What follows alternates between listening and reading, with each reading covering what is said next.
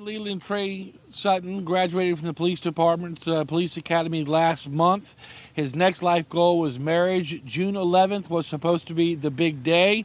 His fiancée, Zoe Pierson, dealing with an unexpected loss, but she did share a few words with us tonight. The shock of trauma and loss may fade over time, but love and memories last forever. Zoe Pierson, Officer Trey Sutton's soon-to-be wife, wrote something for our CBS 6 viewers to hear.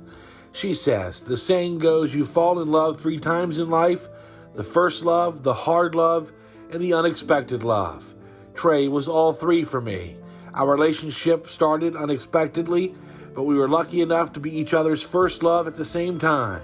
It was giddy and intoxicating, but the hard love brings pain, and hard lessons in our journey had a fair share of teachable moments. I don't want the remembrance of Trey to be of pain, but of his quick humor, caring and selfless demeanor, and the immense love he never failed to give." Sutton was killed in the line of duty Wednesday night around 8:30, police say, when he was driving this cruiser. He turned west on Wilkinson Road. A truck driver on Chamberlain Avenue drove into the intersection, hitting the car. His field training officer in the back seat and arrested subject up front both have life-threatening injuries. We are cops who take care of cops. We take care of each other. We provide financial assistance where needed. We help with medical bills. Ray Clemens is the president of Henrico Police Fraternal Order of Police, 4th Lodge. He says Sutton joined last month.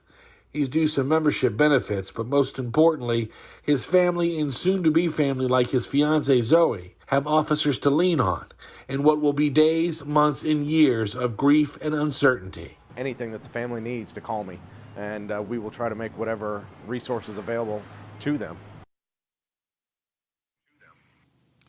A makeshift memorial continues to grow here for the fallen officer at Villa Park in Henrico County.